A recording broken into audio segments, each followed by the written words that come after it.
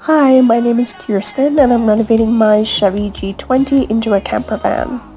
Putting an IKEA cabinet into your van is definitely not the move, and creating your own from scratch is 100% worth the effort.